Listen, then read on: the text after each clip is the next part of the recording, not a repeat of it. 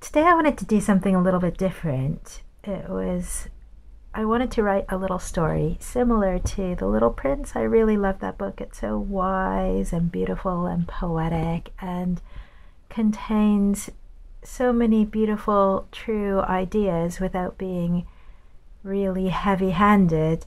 And because that's one of my issues. I'm so passionate about the truth and things that are true in a way where you hold it and you know the truth of it, you know the beauty and the love of it, you know it makes you bigger, it makes you grow, it gives freedom to you, it gives freedom to others. Like, that is what truth is about, and I'm so passionate about that.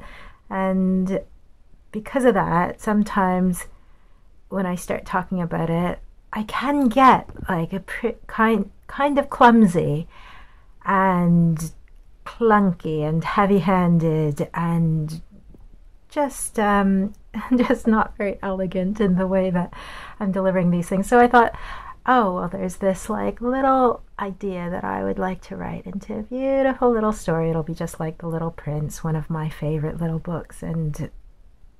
But anyway, I thought, actually, I'm just going to talk about this idea as it is instead of creating this little thing, because that is the thing about the creative process. You can come up with a million different ideas on different things you would like to make, and you can start envisioning things and dreaming up these little projects. But the most important thing about the creative process sometimes is just having a go and getting to work and just making stuff instead of saying what it is you are going to make. Sometimes it's a lot more important to just make stuff. That's what I find, for me anyway, because I have so many of these ideas and 99% of them never come to realization because there are a myriad of possibilities for each idea, and then you can just get lost kind of going through all the little tunnels and little ways that things can go. So anyway, this is the idea. You're gonna have to imagine it yourself in a beautiful little story. So yeah, I was going to write a little story about about a very handsome, I was going to make him a very handsome young man, handsome in all the conventional and primal senses of the word, embodying characteristics that would suggest that he would be very good at fending off predators and building shelter and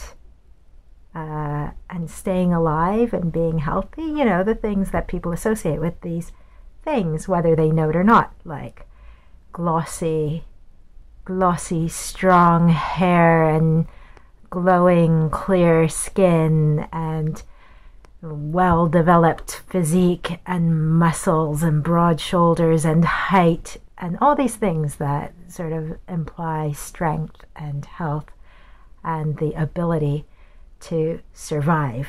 So yeah, there's this young man. He's got all these characteristics. In other words, he's what society defines as like really hot. He is what you will see in the movies. I don't know, Brad Pitt. Brad Pitt seems to be the sort of the archetype of this kind of thing. So there exists this man. Let's call him Bart. And Bart is very beautiful looking, and he's kind of peculiar in a few ways.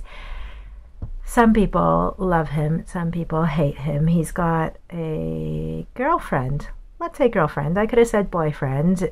Though we live in a heteronormative society where the sort of assumed thing is that if he has anything at all, it would be a girlfriend. But I'm not saying girlfriend just because I am blindly buying into, whatever. I'm just saying it because I need to pick something, and that's the story. So, okay, he's got this girlfriend who adores him, and he treats her terribly. Like, he says things to her. He takes real delight in saying things to her that really bring her down. Or he tries to bring her down. He tries to belittle her. He criticizes and judges her. If ever she's taking pleasure in something, he will point something out to her that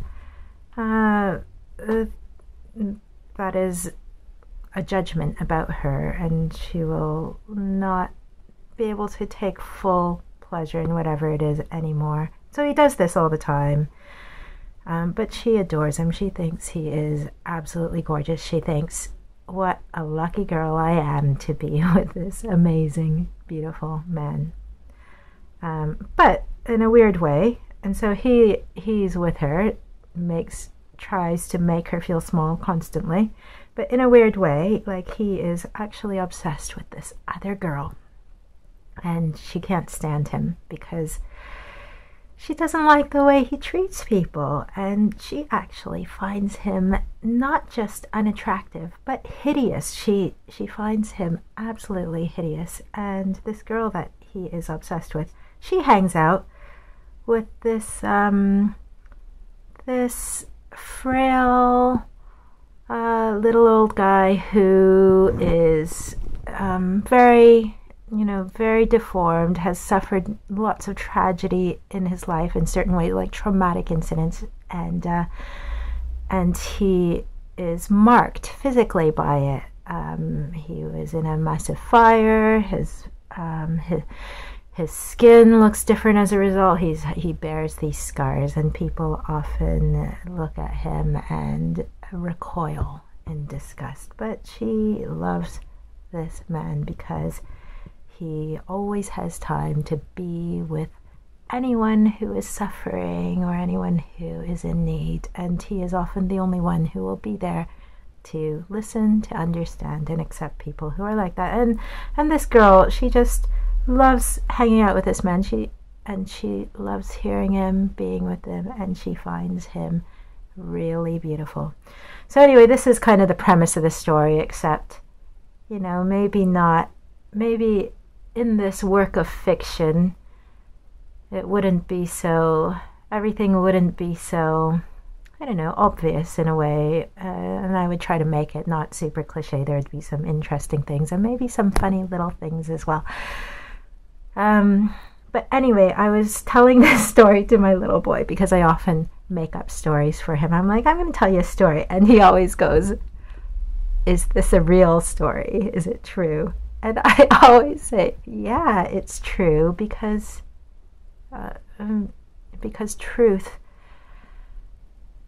truth resides anywhere where love is alive. And so these stories that I put together that are breathed through love, of course they're true. I tell my little boy they're true. So anyway, I was telling him about this, and I said to him, isn't it funny?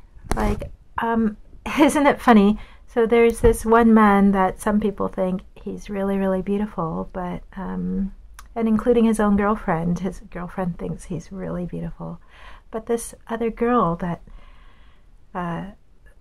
he's obsessed with, she thinks he's hideous. She thinks he's really ugly. And then there's this other little man who, everybody walks by. A lot of people think he is really ugly. And this girl, she thinks he's really beautiful. And I was like, where does beauty come from? I like to ask my boy these sorts of things because he's only 7. And I've been doing this ever since he was able to talk. Like, I've been basically indoctrinating him with my values. We all do it. If you have the privilege of taking care of a young person, a child or baby or whatever, you're going to be doing this. Whether you're trying to do it or not, whether it's intentional or not. In my case, it's pretty intentional. I'm like trying to pass on things that I hope will serve him in the future, that will give him strength, help him to be himself, help him to find and choose the best parts of who he is from moment to moment, in a way where he can really experience life and really exercise his abilities and strengths and skills and his personhood. So I do this quite deliberately. And anyway, I asked him, why is it that the same person can be really beautiful to loads of people and not beautiful to others? Whereas, yeah, why is it? You know, is that person beautiful or is that person not beautiful? Where does beauty come from? And he was like, and he always really surprises me. He says, does it come from love?